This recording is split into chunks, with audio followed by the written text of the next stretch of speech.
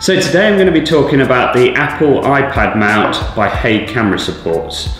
Now this device straight off the bat has impressed me just on the fact that it feels extremely solid and it feels very robust and it feels like something I would actually trust to hold my iPad.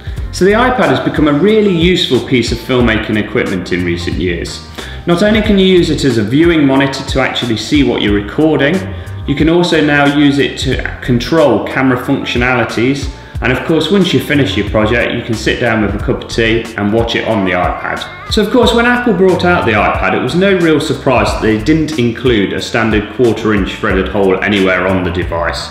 And in fact, there aren't really any sort of clamping options or mounting options available with the iPad itself.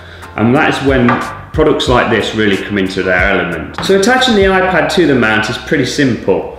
All you need to do is drop the bottom end into it, and then you literally lift this top little lug over the top and into place. Now once the iPad is in position and locked in tight, you will find that it's extremely secure and it isn't going to come out of the mount.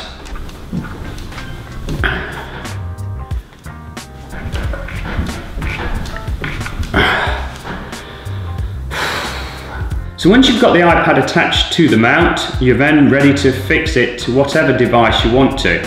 As I said earlier, you've got a standard 1/4" threaded hole in the bottom or the 5/8" socket on the back.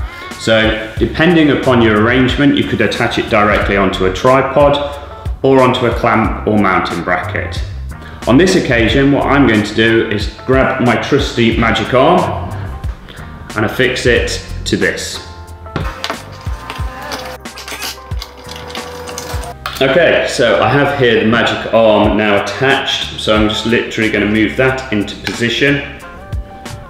And then I'm going to grab the iPad and using the socket on the back, I'm just going to place that onto this bracket and tighten it up securely. Now the bonus about this particular mount is that as soon as you've got it into position, you can then have full flexibility to move the iPad wherever you desire. So it's a great accessory to have if you haven't got one.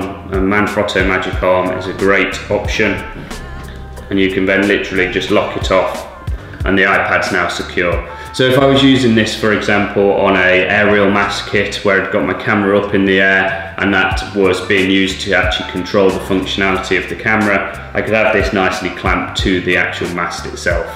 So that was the Apple iPad mount by Hague Camera Supports.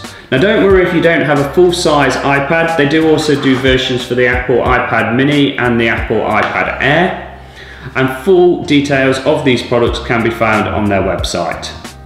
If you don't already subscribe to the channel, please do so, and I hope to see you again soon.